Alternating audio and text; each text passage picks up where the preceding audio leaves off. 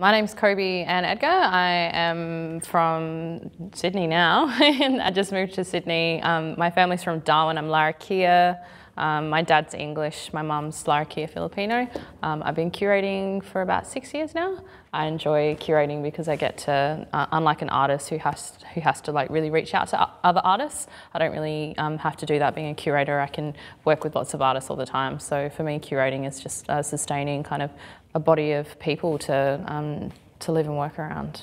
My last curatorial project was In Our Hands by Robert Fielding. It's a Alma contemporary behind the glass at the Adelaide Festival Centre. So I worked with Robert Fielding, who is from the Minimally Marku community.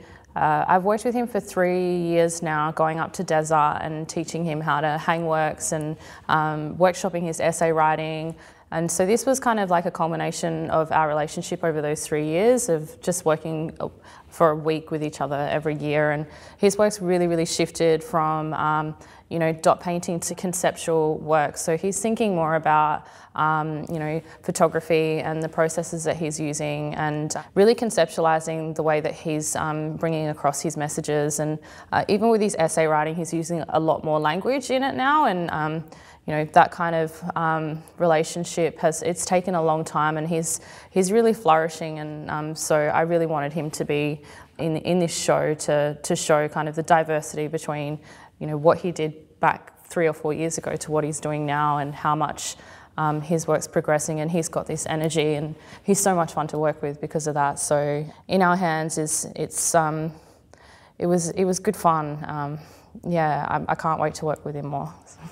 Curating for artists, I definitely prefer to kind of get to know an artist and where they're at within their career at that point in time, so that I can kind of draw the lines between artists across Australia and curate that way. And I think that speaks to their communities. A lot of the time, if I'm curating something, then I won't, you know, I'll pick a venue that reflects that properly and reflects what the artists want to say, so that it's picked up a lot easier. So there's no point in, you know, preaching to the converted, but also there's no point in, you know, putting something in a gallery that people are just going to walk straight past and not understand. Curating is so young, so I'm kind of making it up.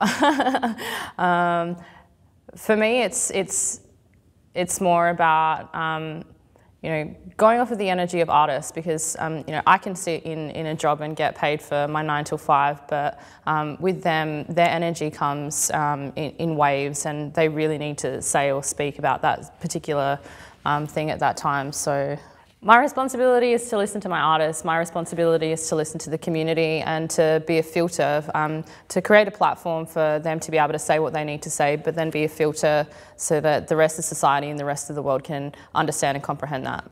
I like to let the artist lead a lot more than myself. Like, once the work's in the gallery, I'll let it known like how I'd like to present this work and why. But I tend to have a really close relationship with all the artists that I work with, so I'll be catching up for coffees and dinners with them and getting to know them as a person as well as their work. So once I know that, I think it really pushes my practice, and you know, how I even want to do the floor sheet will then be influenced by that artist and how they'd like to be presented.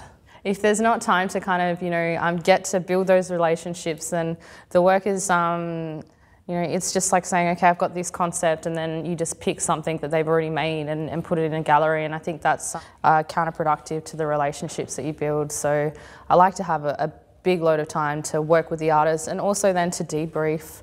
Like, a couple of months afterwards, I'll, you know, have a chat to them and say, were you happy? How's your work changed since then? Was I okay as a curator?